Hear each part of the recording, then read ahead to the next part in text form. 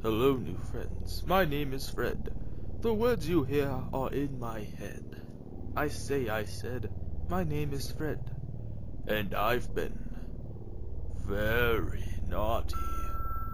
The story I'm about to tell, I tell you I will tell you well, is of my sweet Aunt Marielle, and just how I've been naughty.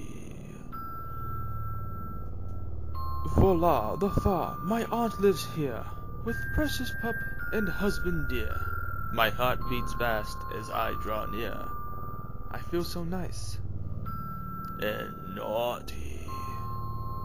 I thought just how excited they must be that I would come today. They'd shout, "Come Fred, huzzah, hooray!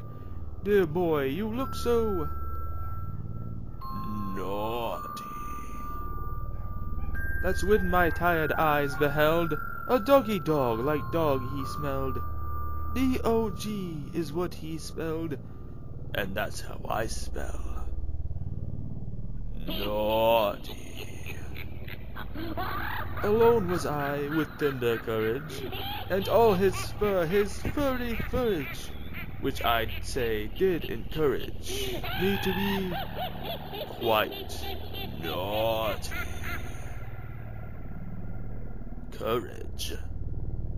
Your hair.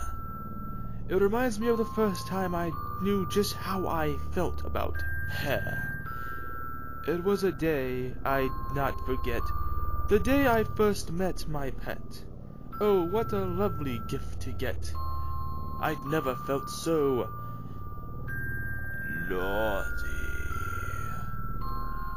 My furry friend is what he was, this darling little ball of fuzz. And oh, such fuzz it does demand that I be naughty. He looked at me, his fetching eyes, and fetching fur did hypnotize, and filled with joy, and filled with sighs. And that's when I got naughty. Now, you shouldn't play in the toilet.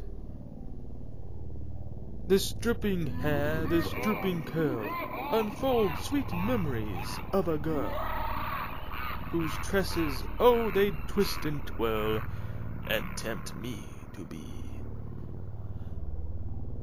naughty. Barbara, my love was named, and her fair hair a mane untamed, until one evening, I'm ashamed, I got a little naughty. The look upon my young love face, was sweet as lace, but in this case, I realized she needed space. I nevermore was naughty. Well, maybe not never. Dear cur, your fur and fleece remind of nothing found in humankind, but for one fellow who did find me to be in a certain mood. In my shop he walked one day, with bush above and beard bouquet. That's no toupee, I pray, no way. I could help but be, you know.